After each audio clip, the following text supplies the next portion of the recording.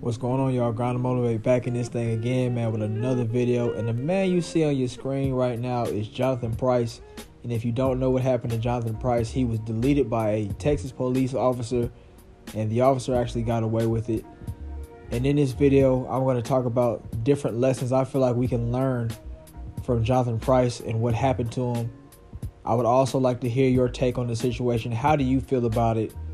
How do you feel about Jonathan Price's viewpoints? How do you feel about how the case was handled? How do you feel about the officer? Let me know everything down in the comments below. But let's go ahead and check out this first clip. So it's not a clip exactly, but I believe it's a Facebook post or something like that. And it reads, "With all the tension and animosity going on with race and the police, I'm on the same fence as Lil Wayne.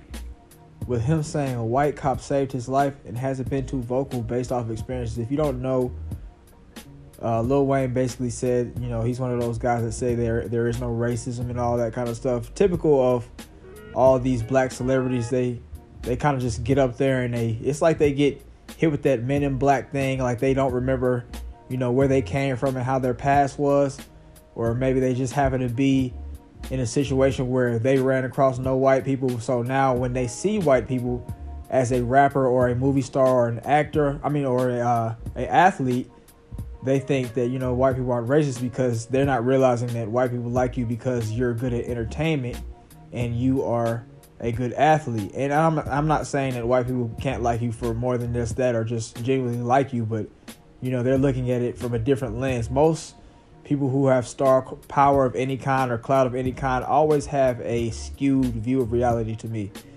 But then it goes on to read, "I was raised by the Malones and Woodruffs in my hometown for a large amount of my youth. Was my second family then and still are in 2020. If I have to say anything, the amount of food fed to me, money they spend on me outweighs any BS about race or color right now. I have family that never done a damn thing for me or supported my business ventures, and they're my blood. They will forever be 1 million in my book. And they know who they are. They're to blame for my countryside and my addiction to white women. Not complaining one bit." So you guys are kind of getting a picture of what kind of man we've got here. And I'm not sure if you're in agreement with his type of man. If you are, you might need to check yourself. But let's get going. Then he goes on to say, "There were times I should have been detained for speeding, outstanding citations, outdated registration, dozing off at a red light before making it to my garage downtown Dallas after a long night out. A long night out, my bad.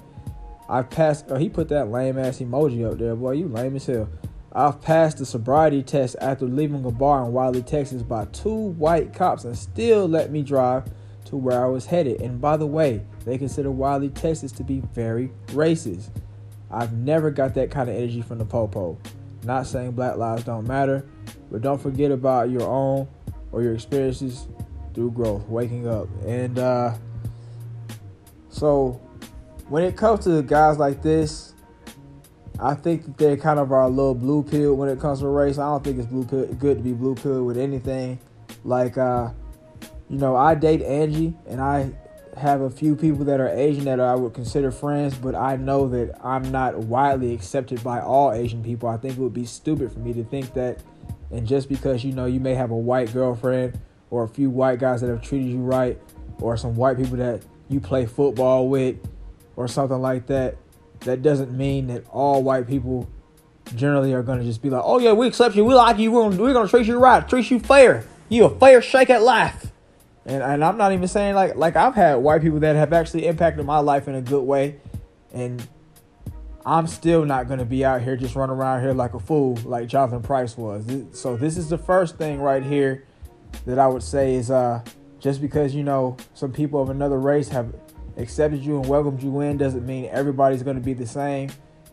It should be pretty common math and common knowledge, but common sense ain't really common out here in these streets.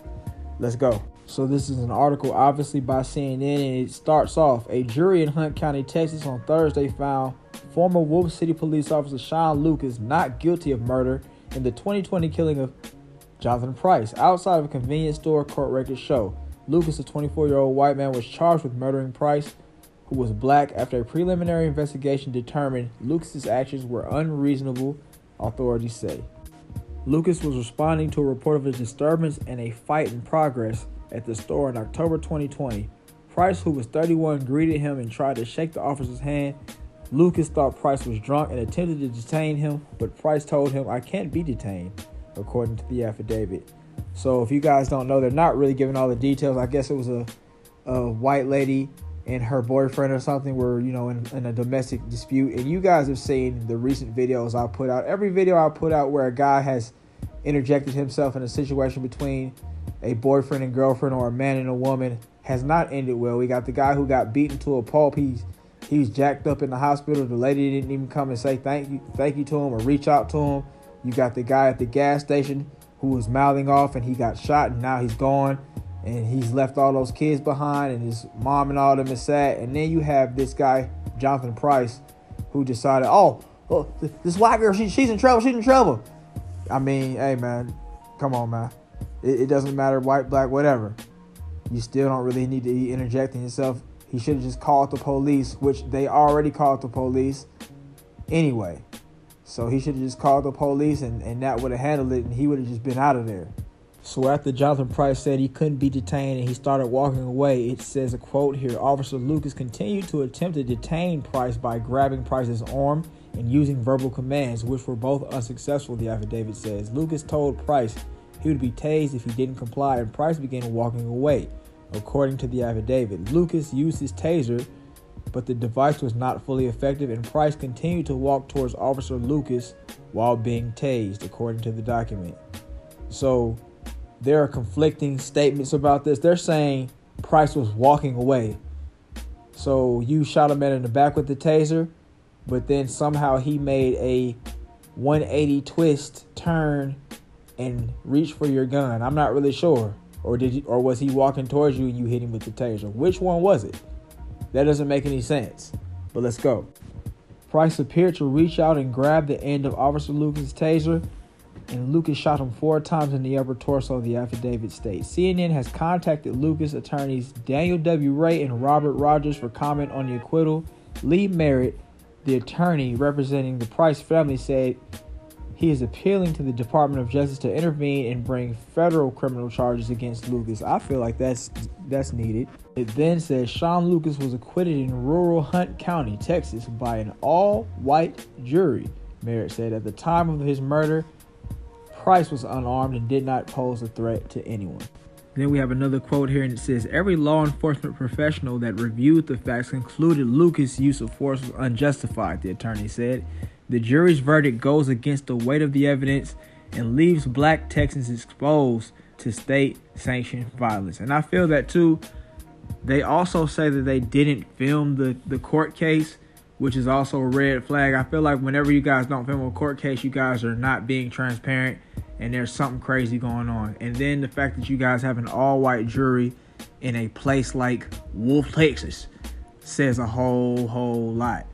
It's like, I bet they just went in there. It's like they just went in there and they were like, man, so we don't have any black people in here. So yeah, we're going to just, we're just going to sit around for about 3 hours, pretend like we've been doing some court, and then we're going to come out and say acquitted because we don't want you going to jail, my boy.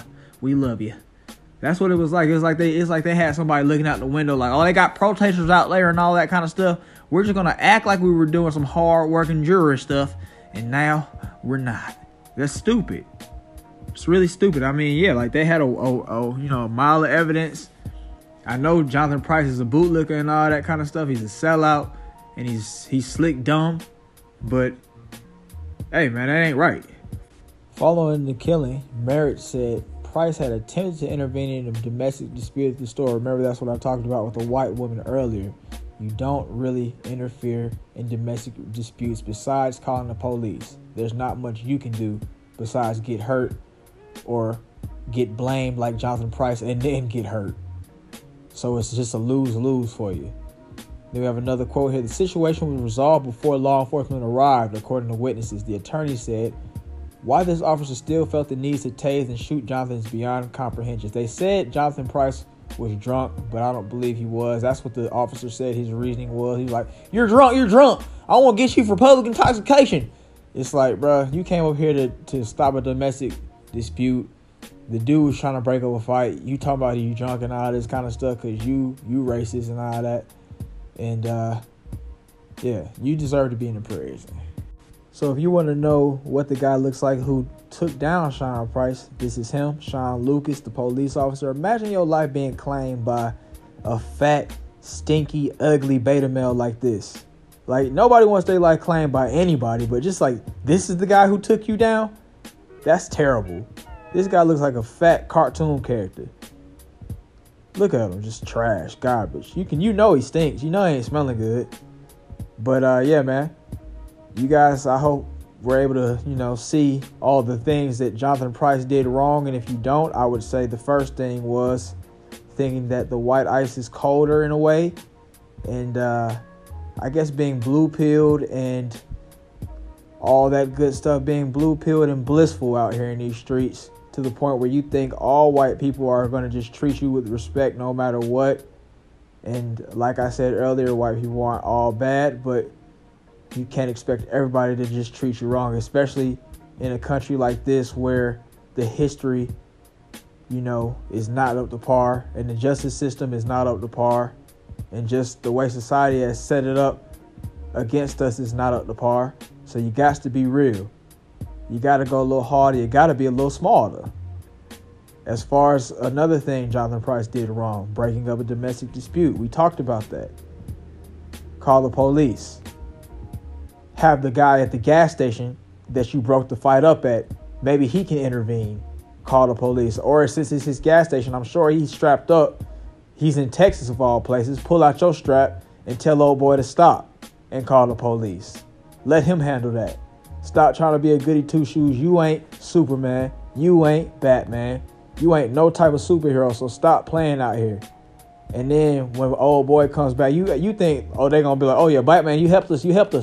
No, they're going to be like, yeah, we're going to get you for vigilantism or you're drunk, Jonathan. So, man, you got to be smart out here in these streets. You can't be out here just being a duck thinking everybody's a good person. And you can't be out here thinking, oh, yeah, I'm just going to jump in here and mess with these folks between their relationship. Fast track to get you deleted in these streets. And then, you got his family running around here. The bad thing was, since he was a bootlicker and all that kind of stuff, he didn't have anybody outside of his family that was grieving about him. And all the white people that he spoke of, I looked at some of the news clips and everything like that. There were no white people. Where were that family, that second family that he claimed he had? I wonder what they're saying. I wonder if they're a Blue Lives Matter type of people. I wonder that. They probably are. If they infected his mind with that, they probably are. So that's no good. And then, his family sitting up talking about, yeah, we're cry strong, bro. That ain't going to help you, bro. That's not going to help you, man. We just got to do a little bit better out here in these streets. That's all I got to say, man. Sean Price should be in a prison right now, or somebody should do something to him. But, hey, that won't happen, unfortunately. He's going to be out here causing more ruckus to the next guy, unsuspecting. I'm pretty sure he's going to have a nice little list of things happen in the future. He might get arrested again. You don't know. But, yeah, that's it for the video, man. Let me know what you guys think about it down in the comments below. If you watched up to this point, thanks for watching. Have a great day, and I'll see you next time.